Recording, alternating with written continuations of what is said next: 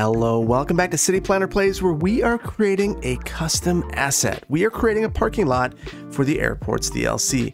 If you're like me and you're building a vanilla build and you don't want to download a whole bunch of assets from the Steam Workshop, and you're on a PC because this does not work for consoles, unfortunately, there is an option for you besides playing Whack-A-Mole to get a parking lot asset. And the way that you can do that is by actually creating your own custom asset. So we're going to create a new asset, but the very first thing I want you to do is hop into your content manager and look at your mods that you have available to you, because some of these will show up in the asset editor.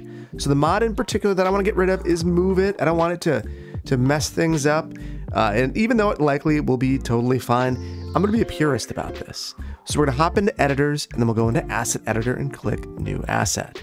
And now I'm going to pick the type of map theme that I have, which is a tropical map that looks like the Costa Verde beach before it was developed. Okay, so we've loaded into our asset editor, and we are going to create an asset. Now, I could create a building, but the problem with a building is it's going to have to be a building like a commercial building that has employees, and I don't want that. I want to be able to plop the asset wherever I want, so I'm going to create a park. Now, we'll adjust a couple of things to make this work in the way that we are anticipating. So we'll click on Park and hop in. So we have this really dark theme. That's because I have Ultimate Eye Candy enabled.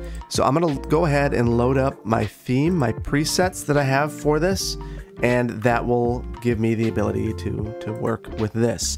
So I'll start out at noon, no problem there. And the first thing that we're going to do is look at our pad that we can work with.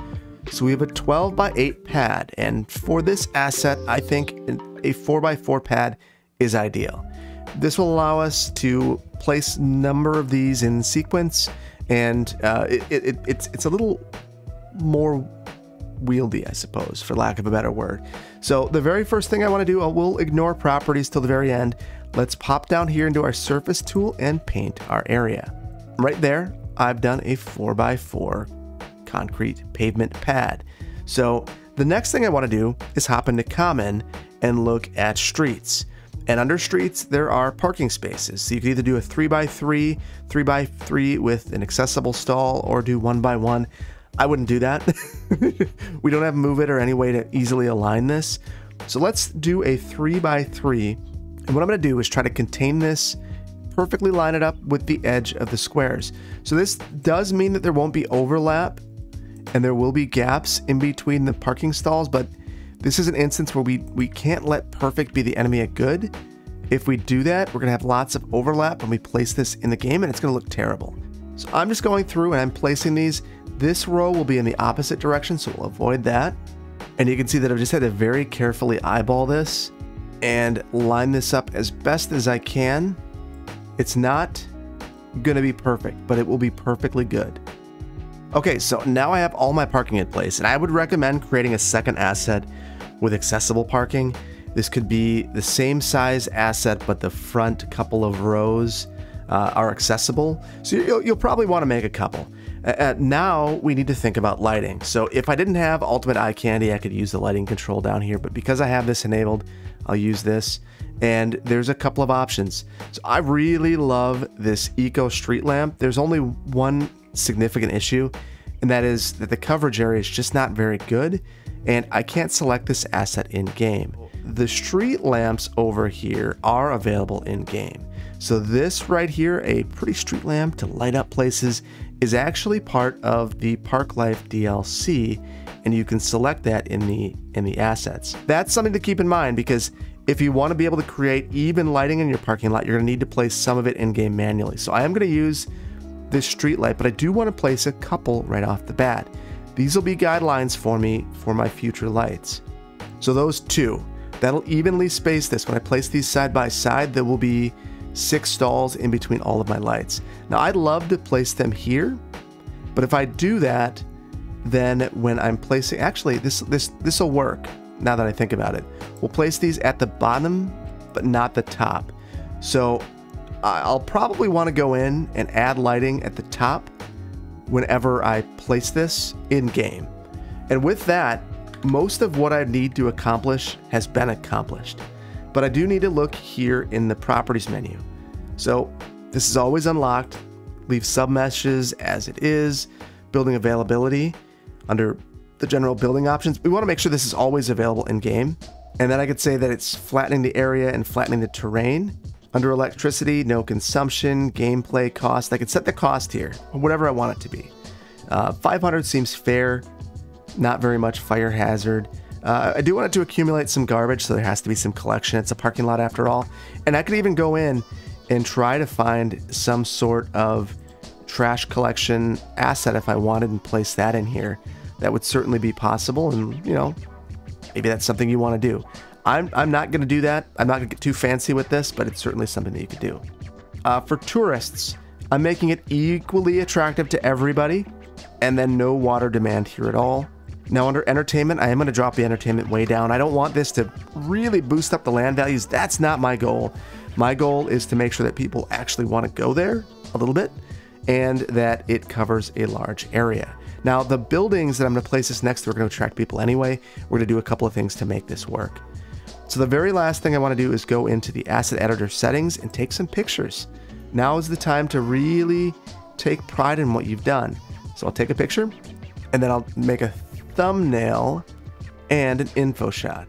Now I'll just go into the pause menu and I can save the asset, and we'll call this CPP Airport Parking. So it's a basic parking asset. And now I can adjust the tooltip image. There's the picture that I took, the thumbnail icon. There's the thumbnail that I took. Save, and we're good to go. And I could even share this asset now that I've saved it, and I will do that. But I want to pop into Verde Beach to see how this actually works. Okay, so we have loaded into Verde Beach, and there is no parking, but there's about to be. So the nice thing is it's pretty easy to find this asset now. We just need to hop into parking, or to parks and plazas. And in the very first menu, I don't know if it'll be in here. Yeah, it'll be under user-made assets.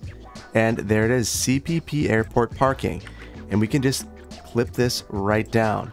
So there we go. And look, looking very good. And if we want to finish off our lighting, I mentioned that we could go into our Park Life DLC right here under props. And there it is, street lamp number 1. And we could add this to balance out our lighting. Now we'll go to night. We'll see how this looks. Look at that. Now you might be thinking, no one's using this. This is terrible. Well, over time, this would start to see some activity. But if we want to speed it up, upgrade these roads to tree-lined streets, and you'll immediately see cars using this. And the nice thing about this is now we can have a little bit more atmosphere in the area and see some parking. Okay, and there you go. You can see that people are using this lot. It's looking really good, and we can place these wherever we like. The really nice thing about this is now we have the flexibility to do even more. So if we wanted to have some sort of airport parking, we could come right up here, just add a road there temporarily, and we will pop into our parks menu and place a few of these. And now I've spaced this appropriately to be able to add 2 rows of these parking lot assets. And now you can see we have this big satellite parking lot. And you know, my lines aren't perfect. I could go in and tweak the asset to make them absolutely perfect. And I could go and add in all of those extra lights. But this is a way to add a little bit of custom flair to your game if you want to keep it as vanilla as possible. So you don't necessarily have to zone for the eco parking. You could create your own parking lot asset. And if I wanted, I could do things like airport shuttles over here and convert all of these streets, like I mentioned, to have trees. So this is really the only parking available in this area. So I hope this has been helpful. If you like this, please hit the like button. If you aren't subscribed, please consider doing so. And I will see you in the next one. If you make a custom parking lot, please hop in the Discord. Show me what it looks like. I'm really interested in seeing. Take care. Bye-bye.